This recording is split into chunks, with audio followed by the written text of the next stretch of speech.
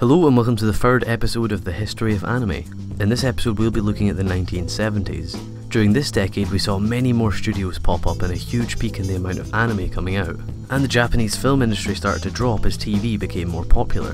This gave anime a big boost in popularity and talent. We kicked off the decade with Ashita No Joe in 1970, a boxing anime that gained quite a bit of popularity and influence for many future sports anime. We had the start of another popular franchise a year later in 1971 with Lupin III. Lupin III helped push the popularity of anime and helped the future success of Miyazaki in the next decade. Madhouse was founded a year later in 1972. After Mushi Productions closed, many of the staff left to form Madhouse. They would go on to be one of the biggest studios in the industry. An equal important studio was founded in the same year, by the name of Sunrise, also comprised of ex-Mushi production members. They would be one of the main contributors to the mecha boom in the next few decades. One of the big contributors for the mecha boom actually came from Toei Animation in 1972, with Mazinger Z. This show introduced many of the core features we still see in mecha anime today. The list of influences Mazinger Z had on the genre is massive. It really was one of the most important mecha at the time. In 1974 we saw the arrival of another very influential piece of anime history, but this time it wasn't a genre. With the release of Heidi Girl of the Alps, Hayao Miyazaki and Isao Takahata jumped into the industry. Although they had been involved with other projects in the past, this was one of their first successful works. The show, despite being quite different from the usual anime at the time, was very successful, not only in Japan but worldwide. The highly successful space battleship Yamato started airing in the same year. This would be another very successful anime, not only in Japan but worldwide. It got many dubs, including an English dub and a Greek dub. Yamato was a very important show as it started to push anime in the way of more solid storylines. Space operas would become a lot more prominent after this series.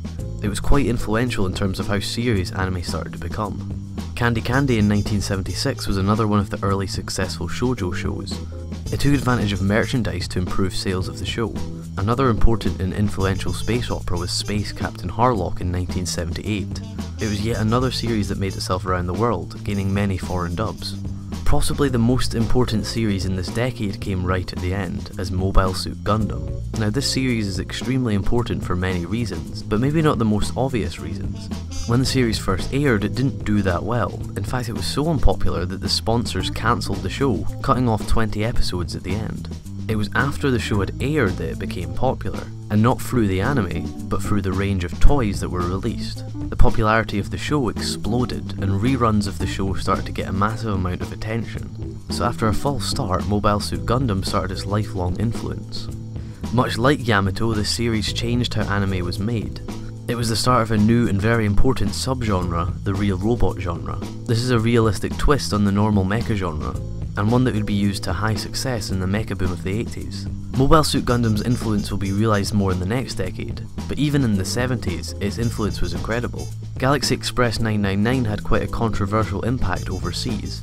After its Japanese release, the film version was released in America, but they didn't just release it. They cut out 30 minutes of footage from the film and changed various names of the characters. This made many fans of the series quite angry, as they thought it was the wrong way to watch the film.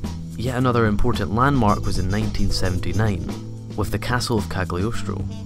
The movie wasn't super influential or successful itself, it was the directional debut for Hayao Miyazaki, who will also become very important in the next decade. So that concludes this very important decade. We see anime go from a fairly small medium for Japanese television to a worldwide market. But anime didn't stop in the 70s. In fact, the 70s was really a setup for the next decade. A decade where we see anime evolve more than it has ever done before. So join me next time where I take a look at the 1980s. If you did enjoy this episode, please do click the like button and leave a comment with your thoughts on the decade. Thank you very much for watching, and remember to subscribe for more anime videos.